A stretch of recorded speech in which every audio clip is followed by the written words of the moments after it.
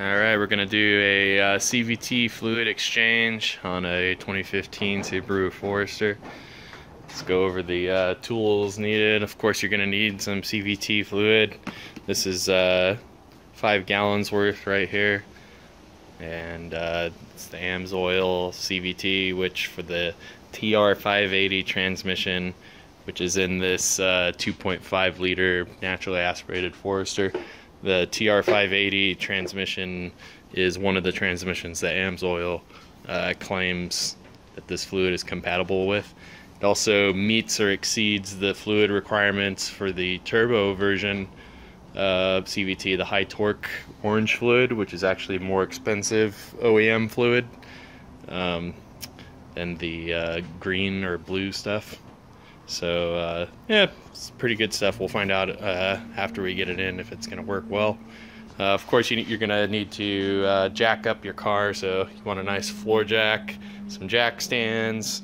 You want a one of these dealios to a creeper to get under your car easy. And we're also going to use a fluid pump here. Got this off Amazon. I'll link it.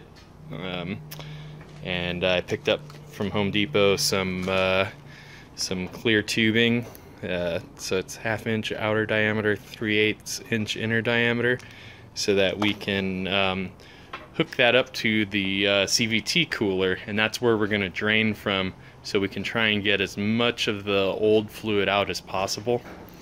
The factory service manual recommends that you don't mix different grades or brands of CVT fluid.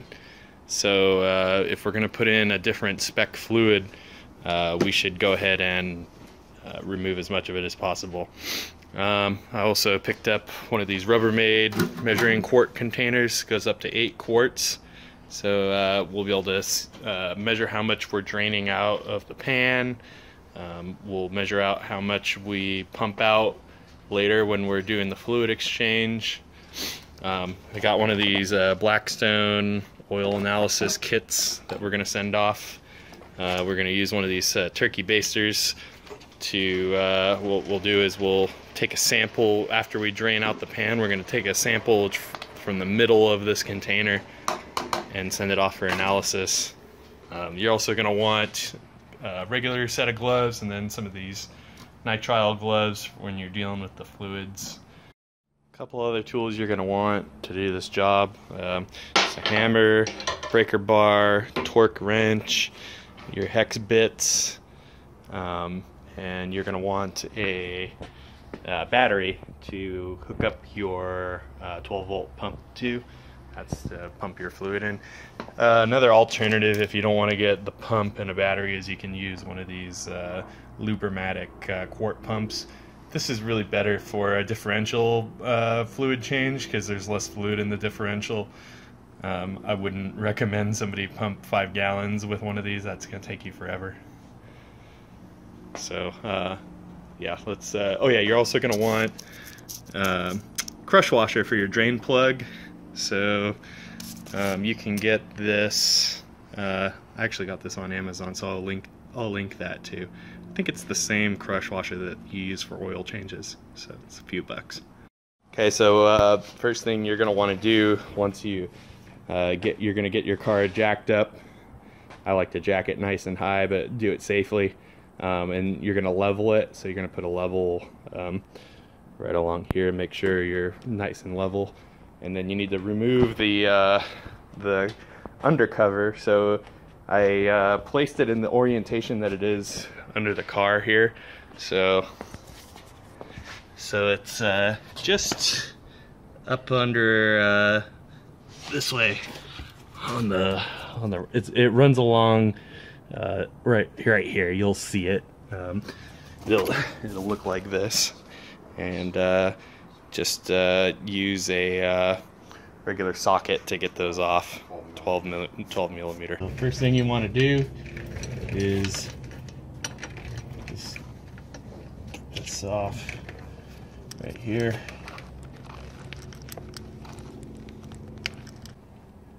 Okay, I got it. I got it cracked open, but I can't pull it off yet, so you just got to get that crack loose. Just then, so you know that it's cracked. Yeah. Okay. Go ahead and hand me the bucket. So it's time to pull that drain plug out.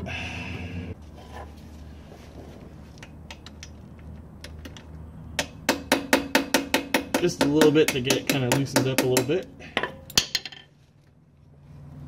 All right, there we go. All right, this is gonna be hot stuff. So I'm gonna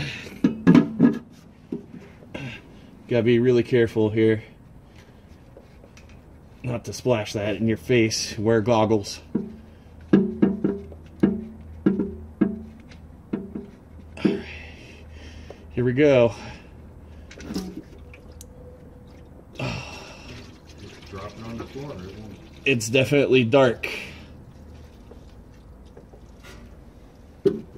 So we'll measure here how much we drain out.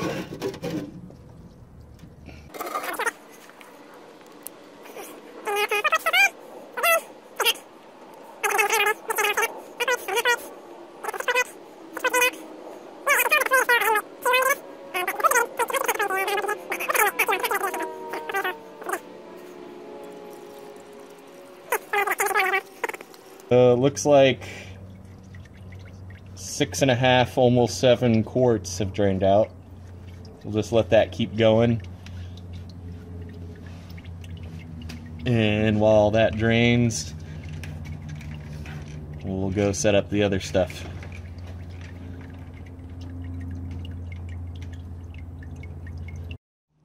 Okay, so while we're waiting for that pan to finish draining, we're gonna go ahead and clean up this drain plug.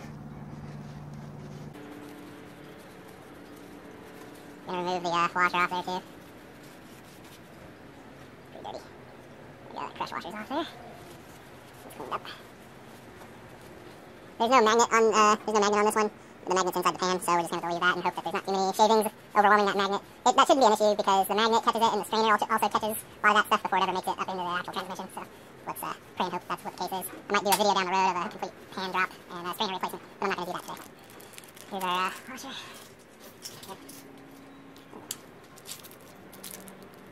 Yep. There we go. Yeah, no, this washer is definitely no bueno. There's two sides. This washer has a rounded side and more of a flat side. You put the flat side up. The flat side facing the pan, so when it crushes down, the rounded side is on the plug. Plug squishes that. So that's ready to reinstall. We'll get under the car and put the plug back in. So we have the factory service manual here. It shows to torque the drain plug with 23 foot-pounds. So that's what we'll torque it at. All right, we're going to take a sample of the fluid we drained, and we're going to send it off to the lab. I'm just going to kind of stir it around a little bit, make sure we're getting and then I'm going to draw it right from the middle. Oh, okay. Whew. And then in it goes. I need a little bit more.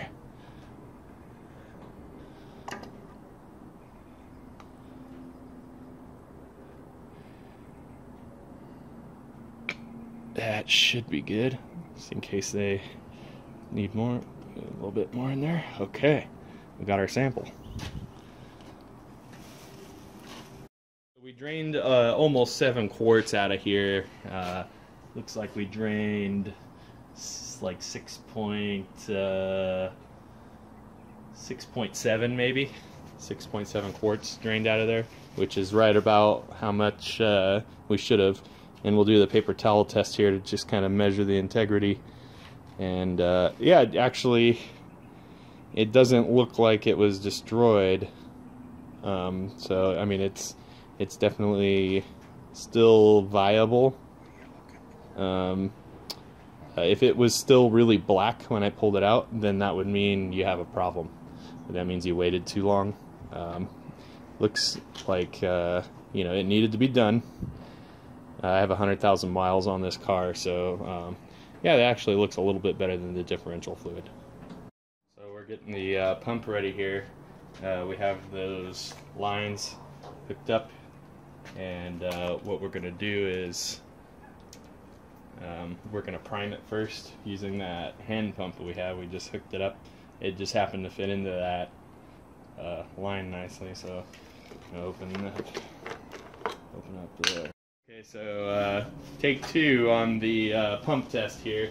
We had a little issue. There was some air in the line for some reason, but now that we have the pump primed, I don't think it's a problem now. So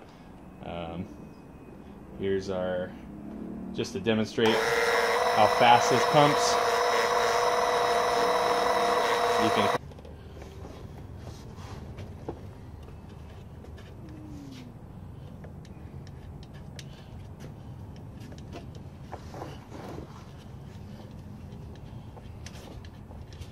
Okay, so we're gonna remove this fill plug now. Whoop! Don't drop it like I did.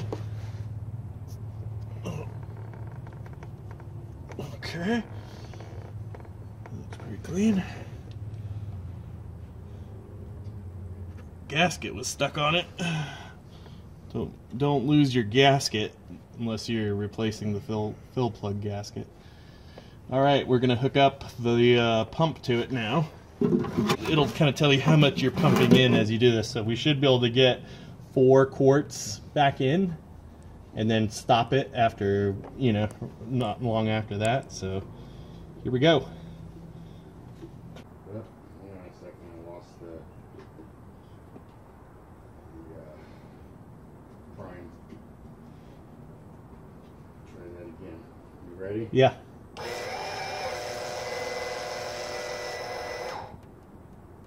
This is good to kind of get practice at, because we don't want this to happen while we're oh, we're good.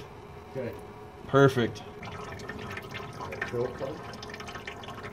Well, it's a fill plug and a check plug, because on these, that's where you gotta do.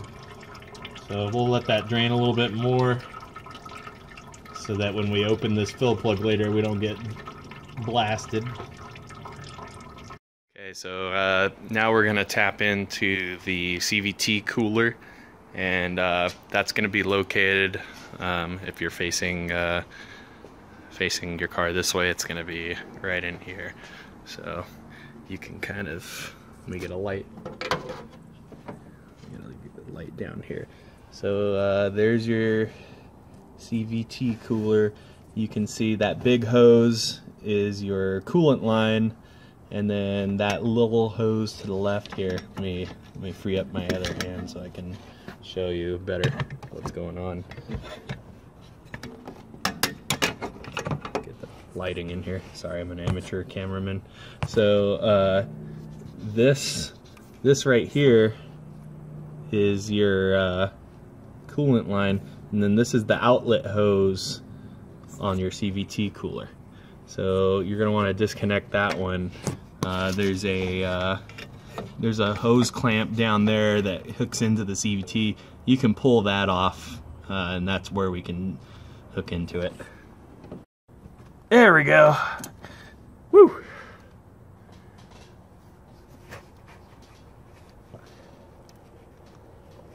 Oh. Still really on there. It's not clamped in now, but it's definitely not easy to get that hose off anyways.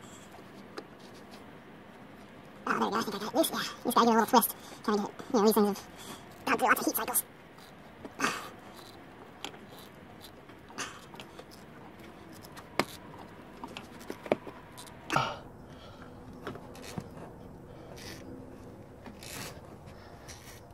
There we go. Got that off there. So what we'll do is, let me go get my other hose here. We're going to hook an extension onto this.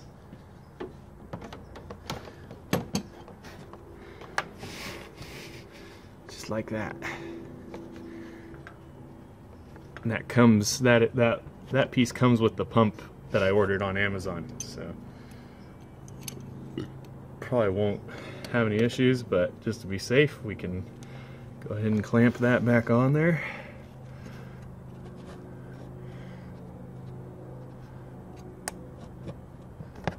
Oh, I don't want to go that far. There we go, just like that. Now we're secured. So now we have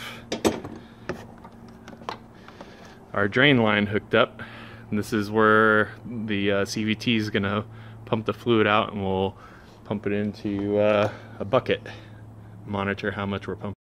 Okay, so we have our line hooked up here. Here's the outlet hose on the CVT cooler, and it just follows this way into a drain pail here. Put that on top so it wouldn't. It's not going to splash. It won't. So we're going to just, our extension's hooked on here, and we're going to drain right out into here. And then we move the pump down here ground level to make it pump more efficiently, because if you have the elevation changed too much, that's when we've been running into problems. And then under here, we have our line hooked in right there to the fill hole. So we'll be monitoring that while pumping in. We're going to monitor our fluid levels here as we drain, and make sure we're pumping enough in as we drain here. So here we go. Okay, fire it up.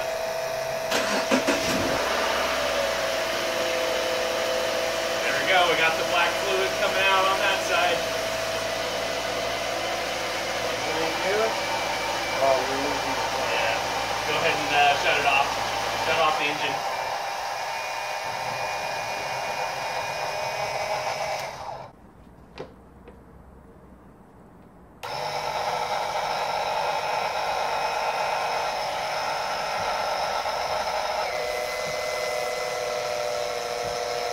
All right, go ahead. Run it through. Yeah.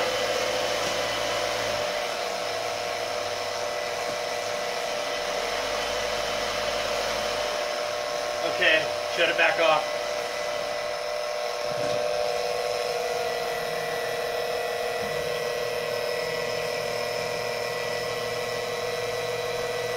We gotta let this catch back up.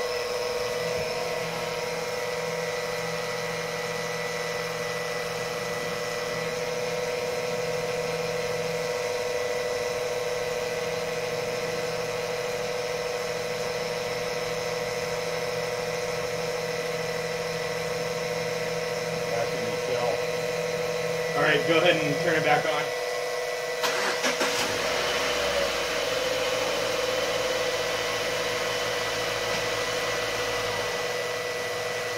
Wait, have you cycled through all the gears?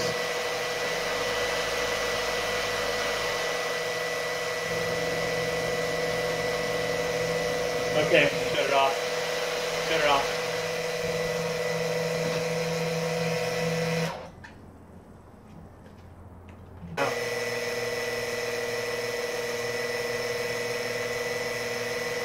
Okay, yeah, it's running out now. Go ahead and start up. Yeah.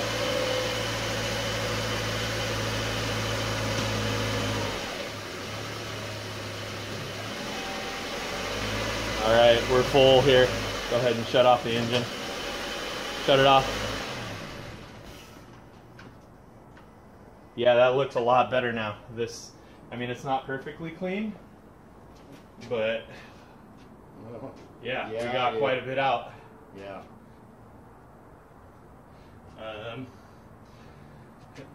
So we can do a comparison here. Do a comparison. So that's what we flushed out, and this is what the line looks like. So that's what's coming out of the cooler, the CVT right now, and then this is what our fresh stuff looks like. So it's not quite there, but let's get this drained, and then we'll. Okay, we're ready for round 2 here. We're gonna start the engine up shortly here. You don't want to run out of fluid. I think we're all. It's free I think fluid, we're right. No, we're good. We're good. Okay. I'm watching it. Okay. Yeah,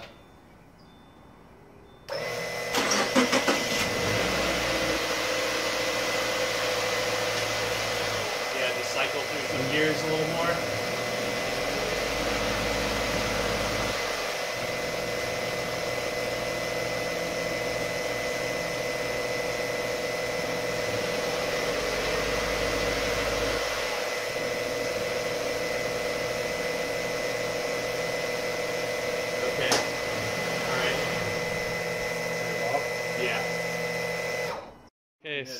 All right.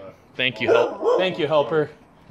So this is what the return line looks like now from our CVT. So this is what the fluid looks like after it's ran through the whole CVT, and this is what it looks like when it's going in. So it's actually looking pretty damn good comparing. This is how. This is what it was looking like while we were draining it. So I think we removed a lot of contaminants from that transmission right now. Okay, so one thing that I noticed after doing the flush is that where I disconnected the outlet, the CVT fluid outlet, so you can see that nipple down there. I think what happened was when we were running that, there must be a little bit of pressure or something. It dribbled out some CVT fluid, and if you notice down there, our exhaust system is right under it. So you have flammable CVT fluid that's sitting right on that exhaust. So that clearly needs to be cleaned off before you take it back out. I mean, or you'll get smoke or potentially a fire, so just be aware of that. So when I got all the fluid back in and ran the OBD reader app to check the CVT fluid temperature, was still a little too high in temperature, so I had to cool it down with the swamp fan. Okay, we got this big swamp fan blowing at my car, so hopefully that'll cool things down faster because I'm impatient.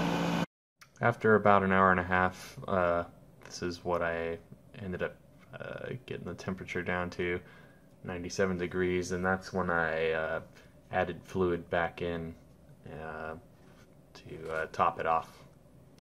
So the temperature was slowly rising. It was within the ideal temperature range, so that's why it continued to pour out, because the fluid was expanding. So at that point I knew I was pretty much at the exact CVT fluid level that I need to be at. So that's when I put the fill plug back in and torqued it down to 37 foot-pounds. Just use the torque wrench there until it clicked, and we were done. Okay, we have the engine on. There's no check engine lights or CVT lights. That's a good thing. We'll go here and check where we hooked in. Make sure that didn't pop off or anything. Nope, that's looking fine. No fluid catching on fire or anything. So it looks like I'm all wrapped up here. The only thing left to do is put the undercover back on. That's just a few bolts. Clean up my huge mess. So I used I want to say like 18 quarts probably to do this exchange. So I'm definitely glad that I got 5 gallons of that CVT fluid. You could probably not flush as much as I did, but because my transmission was so dirty, it needed it. So I'll do one last check of the line that I disconnect down here and make sure that's take it for a test drive. So okay, we're on a road test, and everything feels normal, feels good. Like I mentioned earlier, the shifting between gears, that felt a lot smoother now, less clunky. So maybe the valve body is running cleaner now. But yeah, everything seems to be doing great. So yeah, thanks again for watching.